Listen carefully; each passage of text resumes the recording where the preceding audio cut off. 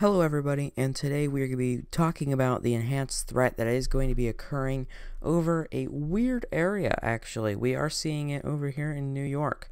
Now, this isn't unheard of. This is a historical time, we could call it, where we have had actually a May 15th outbreak in New York.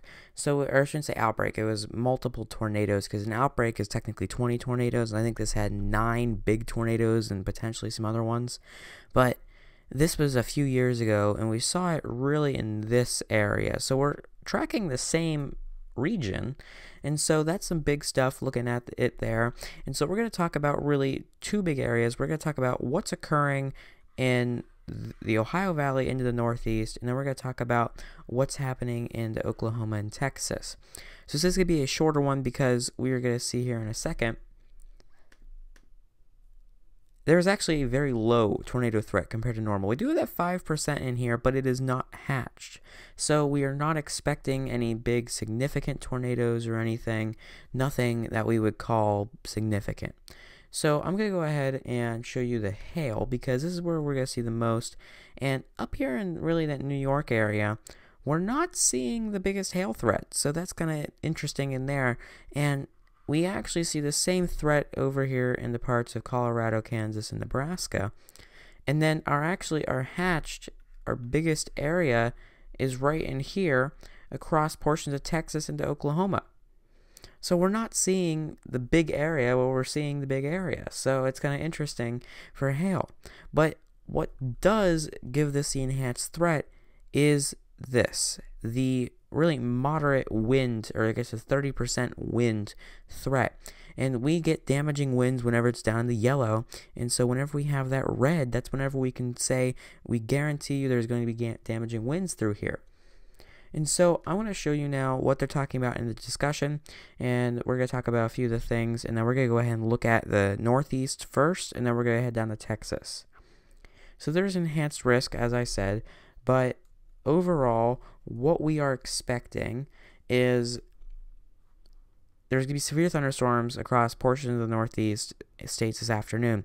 Severe thunderstorms are also expected across the southern plains, while isolated strong to severe thunderstorms are possible across the central high plains. So, looking at what they're talking about for the northeastern states, there is going to be basically a squall line is going to develop and allow for some big daytime convection with this out in front since it is so warm today. And it's going to be an international border thing. We're going to see it cross the border there, and then we're going to see it head into New York. So this evolution favors strong, I thought that was on a line, it favors strong, let me find it again. Oh yeah, so it favors strong boundary layer heating from the central Appalachians into upstate New York, where the surface temperatures are expected to warm in the mid-70s prior to frontal passage. So the latest thinking is convection will re-intensify. So basically, we're seeing that the storm this morning is kind of dying off over in the Midwest, and as it gets to the Ohio Valley, we're going to see that re-intensification of the line. And so we're going to see it spread east within a westerly flow regimen that should favor updraft organization. So we are seeing these storms get stronger as they enter this area. So really, the most likely thing is it's going to be a mixed storm mode. And so we're going to see damaging winds, hail, and a few tornadoes can be expected, with thunderstorm clusters that spread from west to east across New York towards the New England area by the early evening. So our biggest threats are going to be damaging winds, hail, and potential for a few tornadoes can be expected in there. So that is interesting, since they are saying that tornadoes can be expected. Really, I don't understand personally why they haven't upgraded this yet to a little bit of a higher, maybe a 10%. But they have given it the 5. Normally, whenever there is that word that a few tornadoes can be expected, they go ahead and put significant on there. But it is a weird situation as of right now. We can't expect that to be upgraded, actually, by the end of the day, or by the midday, by the end of the morning. And so that's why we are expecting whenever this new outlook comes out, kind of a more impressed system. So we see that across the southern plains, we are going to see damaging winds are possible, and it's really going to be less of a huge tornado threat and a damaging wind threat, or it's going to be a damaging wind threat, but not a tornado threat, and there is potential for hail across the plains. So across the plains, we're going to see hail and wind, while across really the northern states, we're going to see wind and maybe like a low tornado. So we're going to go ahead and show you what all is going on in the atmosphere. So we're going to go ahead and we're going to skip the temperature, because as you read in there, normally we do the temperature, but as you read in there, it's really going to be a warm day overall. So we're going to go ahead and check out the regional, and we're going to show you right here in the northeast, right where we could see this best view for today, what we can expect as we go through the day. So as of right now, so this is the morning hours. This is 11 a.m. We see over Ohio that we see a few cells popping up right in here, where they're going to actually develop somewhere in here, and we're going to see some big time development coming in the system right behind it. So these cells really increase. So we're going to see some rain out in front of this. And then you see that there is this kind of this line that you can kind of see, it's a linear, some strength that develops here, and then the second one you can see that develops here. This is going to become a very severe system in eastern Ohio. So right in here, right where I pointed, we do see that squall line form. It really, since our last scan was here, somewhere in here is where we're going to see that squall line form. But the biggest case is going to be what you see now up here, a massive squall line. And taking you back to the last scan, which is 3 hours prior, there was zero up here. There was nothing. And so looking back to this, we just see rapid development, and that's because this storm system hits a pocket of air that develops right in here that is going to allow, it's going to be very warm air, but we see lift that is allowing these storms to really produce. And then we're going to see some shear out in front that we're going to see this storm be the biggest intensifier, and it's actually going to be aided by this storm. We're going to see this storm feeding that way. We do see some individual supercells that are going to produce down in Pennsylvania and parts of New Jersey, and a line of cells across central PA. So as we go to about 8 p.m., this is our 8 p.m. time, we've seen, once again, that the biggest threat for storms that enhanced is basically here. So it is going to be this northern storm, but as you see, it is a strengthened storm. We see that there is a lower area with some supercells to the north, but you can even see there's a little rotation right in there.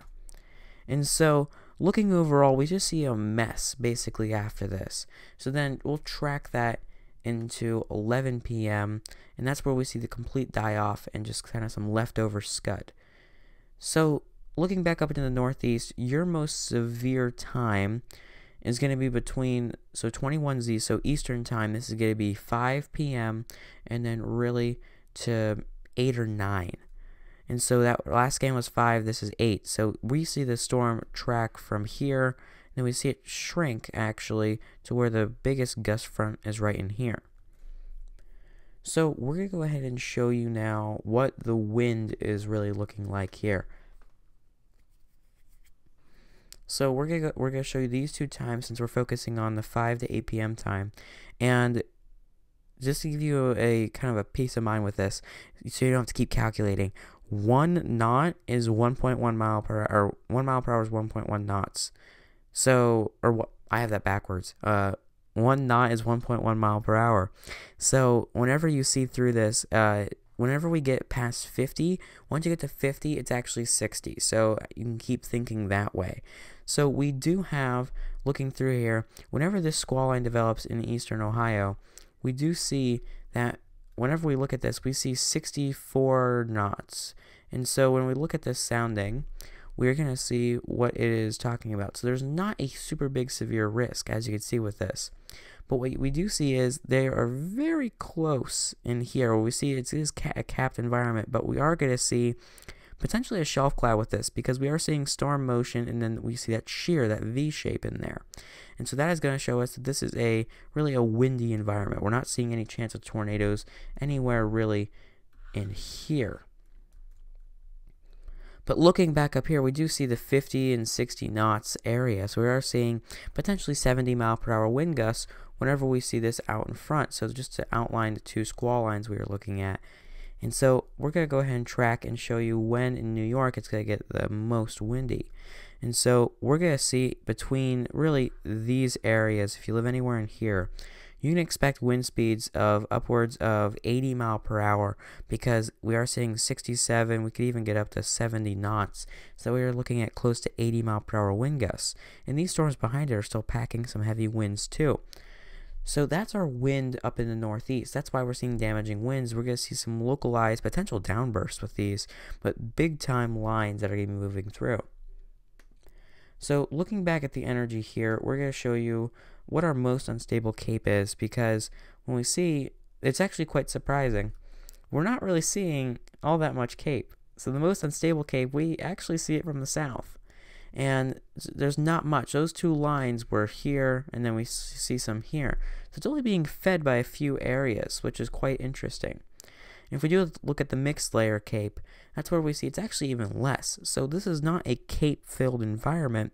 It's actually going to be built up by daytime convection and energy being flowed from other places. So when we look at our supercell composite for this time, we do see that this line is going to be allowing some supercells to produce out in front, but it's not really about the supercells producing, it's actually that the energy is there for supercells. So we're going to see stronger systems within this line. So our SIGTOR, when we see this, it is also very low. That's why we only have that 5% chance. But there is the potential that we could see some spin-ups. And when we look ahead, we're not seeing any of these crazy huge storms as they move through having a huge tornado threat. There is a low threat, so that's why they do have that listed, that there is a potential for some of those big storms to drop a tornado or two.